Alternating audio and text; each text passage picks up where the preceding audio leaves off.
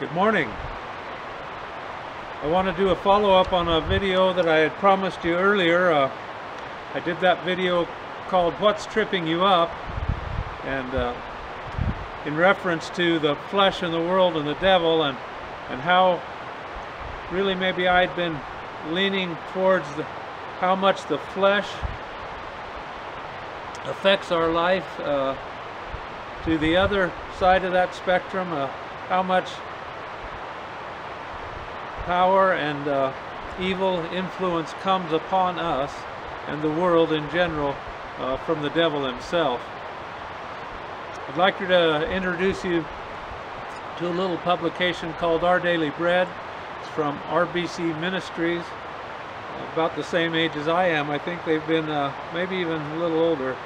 They've been around a long time anyway. A great ministry. They have spots on the radio, and they put out this publication, Our Daily Bread, which you can get online now, and it's a wonderful devotion. Just small daily articles with scripture to go along with them. And this has an article that I wanted to not necessarily read to you. It's just a small article, but it has a very wonderful point about how much power God has, and how that's manifest in the world, and how it has been manifest in Old Testament times and throughout. You know, it started at creation. He spoke the universe into existence. Anyway, I titled this video The Unseen Realm, because there is a spiritual realm. Fortunately, God's over all, but in that realm, in that unseen world, the devil exists, and he has demons, fallen angels that exist with him,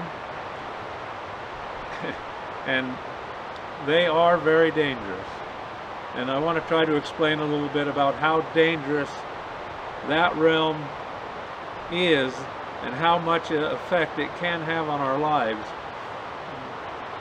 This article was from February 23rd, and it's titled The Unseen World, because the unseen world is of more importance and even more real than this temporal world. Even though we know the solidity of this piece of wood here is real, the molecules were created by God himself. This temporal world does not mean as much as the spiritual world. God is spirit, and he dwells in that world. Unfortunately, there are fallen angels that that dwell there also, and have a great effect upon mankind. The scripture reference for this is Numbers 22, and we're going to read 21 through 31. This is probably going to be a pretty long video. I'm going to try to keep it as short as I can, but I just want to relate these things to you. Genesis, Exodus, Leviticus, and Numbers we're going to pull to. Numbers 22.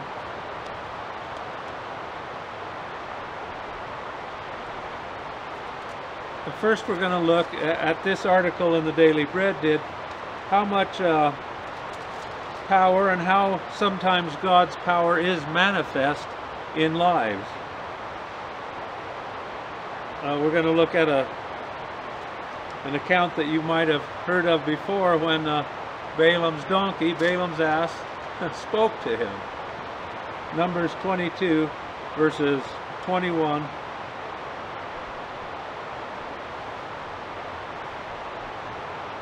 through 31.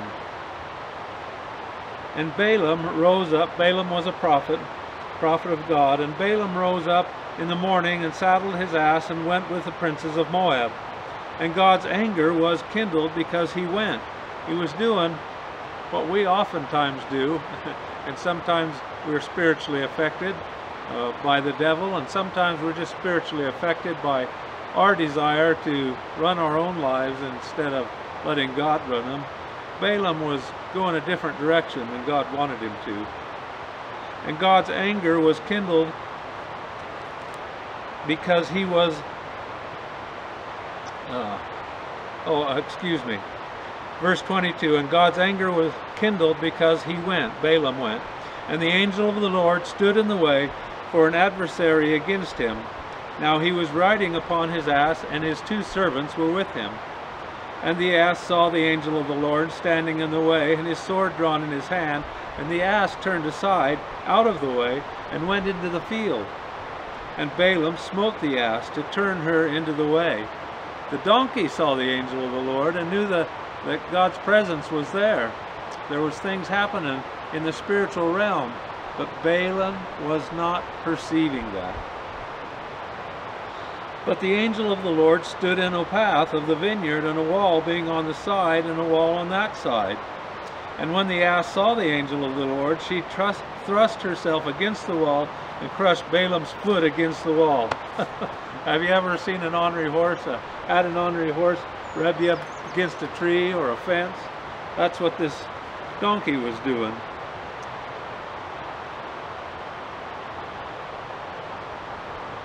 And the angel of the Lord went further and stood in a narrow place where there was no way to turn either to the right hand or to the left.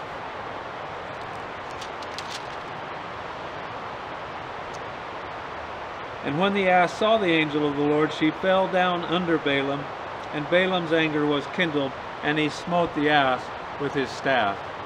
He took a big stick to the donkey. He didn't know what was going on. And Balaam said unto the ass, because thou hast mocked me, I would there a sword in my hand, for now I would kill thee. I'm so mad at you, I just cut your head off. You know, he's lost his temper at this poor servant of a donkey. And then what happens? And then the ass said unto Balaam, am not I thine ass, upon which thou hast ridden, ever since I was thine unto this day?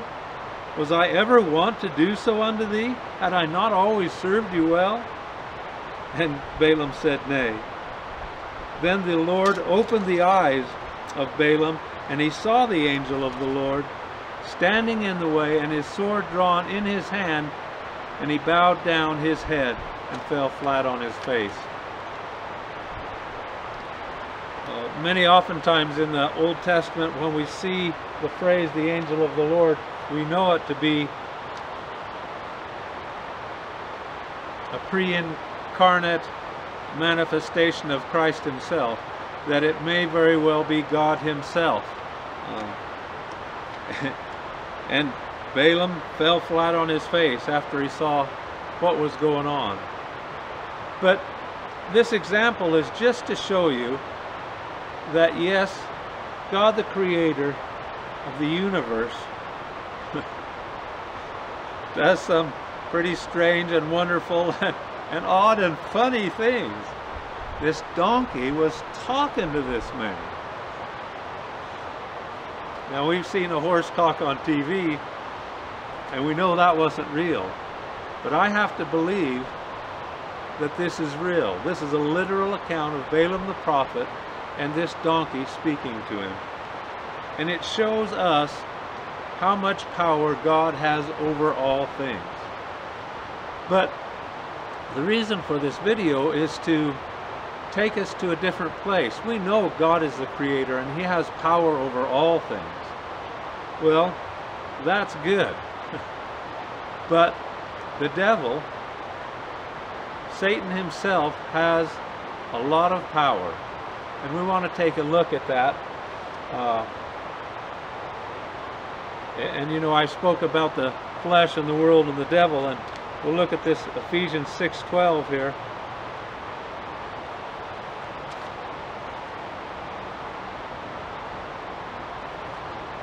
The Lord tells us in Galatians, Ephesians 6:12 that we wrestle not against flesh and blood.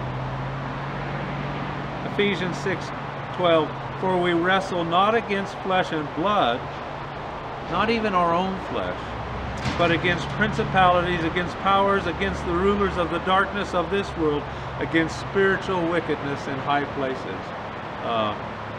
Yes, Our flesh is affected and does affect us. But what's really affecting us is temptation. And temptation was brought on by the devil himself. We're going to look at that a little bit later on here in Genesis. But I want to read to you a portion of Scripture in Matthew chapter 4, verses 1 through 11, about the manifestation of Satan's power in this world. This first book of the New Testament, Matthew chapter 4. I hope you have your Bibles open and are going along with me. That's why I didn't mark any of these places as mine. And a courteous preacher, even in a good, fine, big church, will give his congregation time to turn their Bibles to the same place. We need to handle the Word of God. It is alive, and it means so much to us. I read to you from Matthew chapter 4, verses 1 through 11. Then was Jesus led up of the Spirit into the wilderness to be tempted of the devil. And when he had fasted 40 days and 40 nights, he was afterward a-hungered. And when the tempter came to him, he said, If thou be the Son of God, command that these stones be made bread. But he answered and said, It is written, Man shall not live by bread alone, but by every word that proceedeth out of the mouth of God. Then the devil taketh him up into the holy city, and setteth him on a pinnacle in the temple, and saith unto him, If thou be the Son of God, cast thyself down, for it is written, He shall give his angels charge concerning thee, and in their hands they shall bear thee up, lest any time thou dash thy foot against a stone, lest any time you should be harmed. And Jesus said, It is written again, Thou shalt not tempt the Lord thy God. Again the devil taketh him up into an exceeding high mountain, and showed him all the kingdoms of the world, and the glory of them, and saith unto him, All these things will I give thee, if thou wilt fall down and worship me. Then saith Jesus unto him, Get thee hence, Satan, for it is written, Thou shalt worship the Lord thy God, and him only shalt thou serve. Then the devil leaveth him, and behold, angels came and ministered unto him.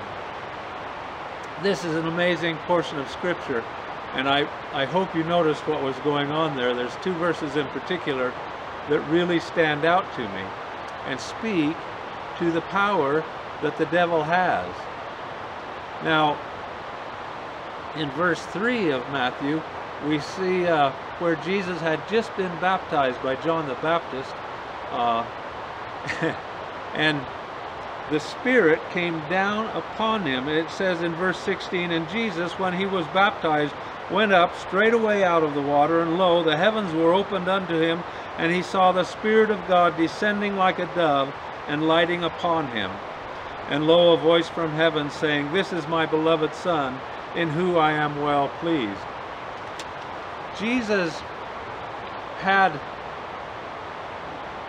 willingly relinquished his power, it seems, through his childhood and his young adulthood. But at the time of his baptism, the whole power of God laid right back on him again through the Holy Spirit. And so even though all of God's power indwelt him again, we move on to verse 4, or chapter 4, and what do we see? We saw the devil tempting him as he did. We're going to read about that in Genesis, I talked to you. Bringing doubt and tempting the Lord God himself, our Savior, Jesus Christ. And then what did he do? He not only tried to tempt him, but he took him, he taketh him up into the holy city, and setteth him on a pinnacle of the temple. He set him up on the highest part of the temple. He said, Cast yourself down. That's a lot of power. To yield that much power.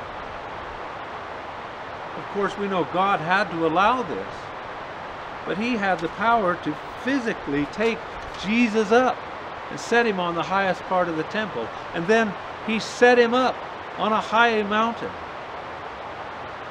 Physically projected their bodies up on this high mountain in this temple. That's a lot of power. Do you have power enough to set me up in this tree, or up on that house, or up on the highest mountain, and then offer me all the kingdoms of the world? Because he is the prince of the power of the air, the ruler of this world, really, and that's why there is so much influence from him. But it's amazing that God allowed this, and we know that this temptation was so that we would know that he was tempted in all points, in everything. He was offered everything, yet refused sin.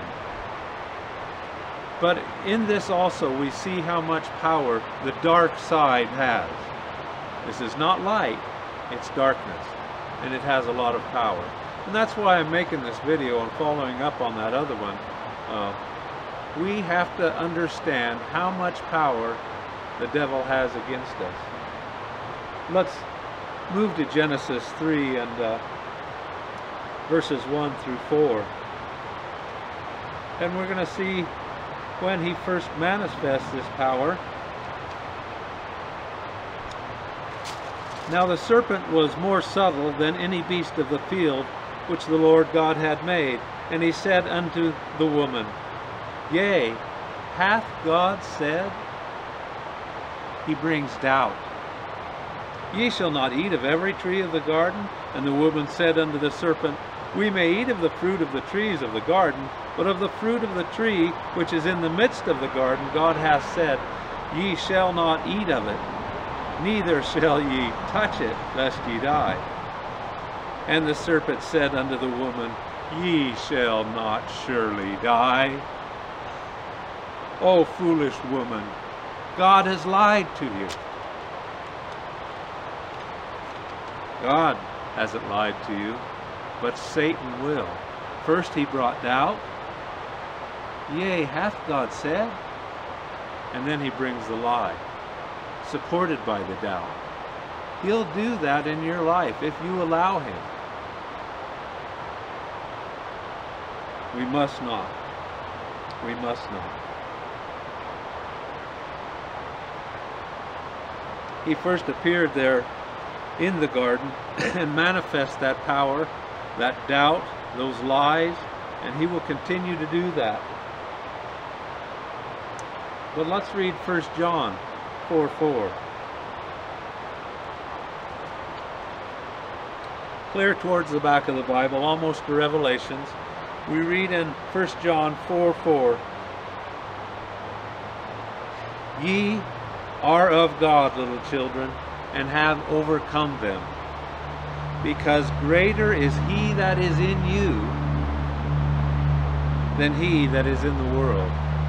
Greater is God, and the power of God that dwelleth within you, that resides in you. The Bible tells us, Know ye not that you are the temple of the living God, and the Spirit of God dwelleth within you?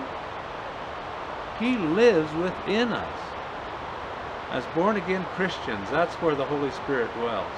That's where the kingdom of God resides here on earth, is within us.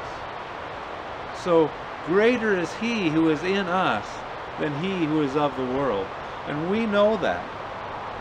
We're told that by the living and true Word of God, and confirmed by the Holy Spirit working in our lives.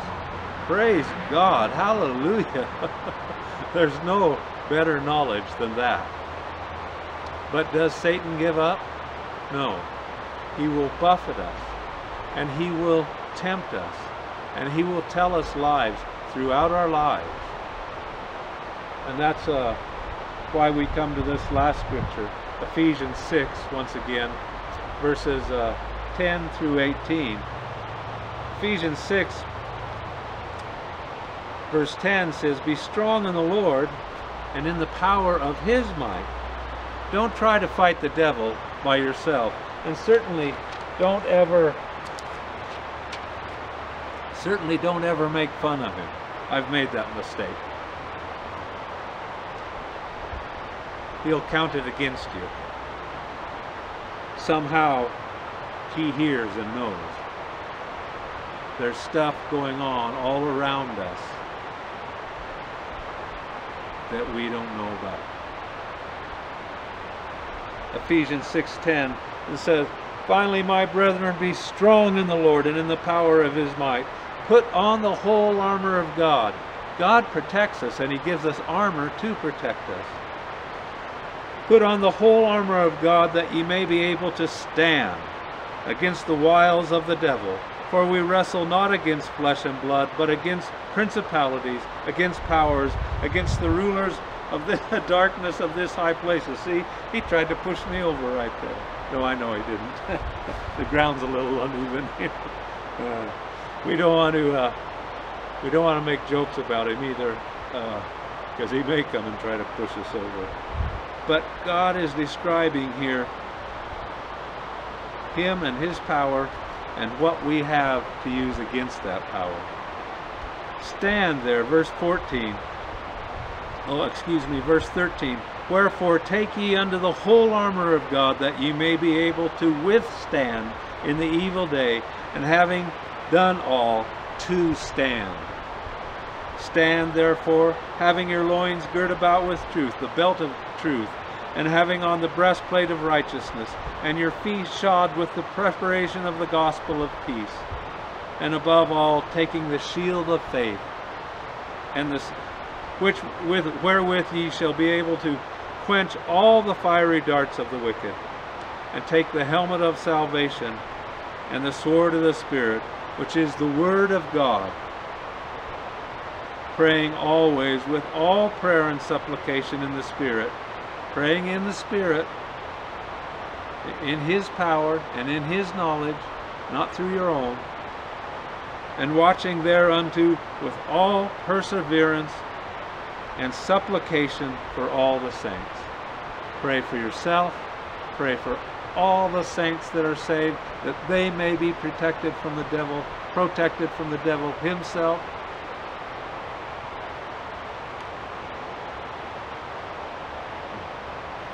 It's a wonderful picture, isn't it? A Christian dressed in holy armor. The helmet of salvation placed upon his head by Jesus Christ. Amen. I just pray that you might go through this again. I've left this up here so you could pause that and write these references down. But we're just looking at God's power manifest. Him telling us that the devil's power is real and true.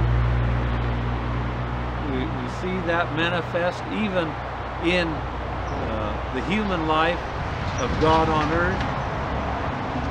How He affected humans right from the start with doubt and lies. Greater is He who is in us than he who is of the world. The devil is of this world. And the whole armor of God. Put it on. Live with it on. Put it on as soon as you get out of bed. Pray to the Lord God in heaven above and be blessed in that. God bless you, and we'll see you next time.